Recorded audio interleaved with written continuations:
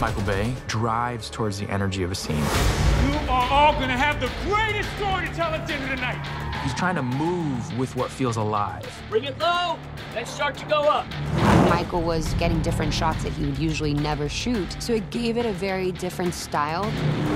I've done 9 movies with Michael, and one of my first jobs on every movie is what's the newest, coolest gear out there. So on this movie, it's called FPV. 3, 2, 1, and action. Michael gives us very concise direction. You understand what I'm saying? Because you're watching on a tight lens here, and you hold 2 more seconds on a movie screen, and it needs a more. Yeah. But he gives us the ability to be creative. My name is Alex Vanover, and I'm a drone pilot on this movie, Ambulance, for Michael Bay. Best pilot we know over here. When I'm flying the drone, I'm acting like Superman in a way, where I'm trying to get these really unique angles and shots.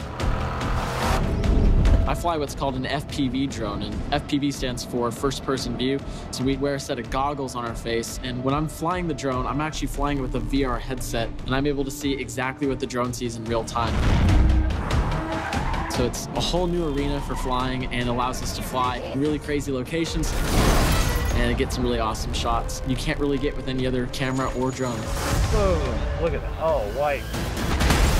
Go, go, go, go, go! You have to watch it on the big screen. The way that it was shot, that experience is just magical. Lock everything down. Nothing gets out. It belongs in the theater, and I cannot wait for it to be in a theater. This is definitely one where people will enjoy going on that ride for 2 hours. Hopefully they'll leave the theater sweating. We don't get to walk off into the sunset.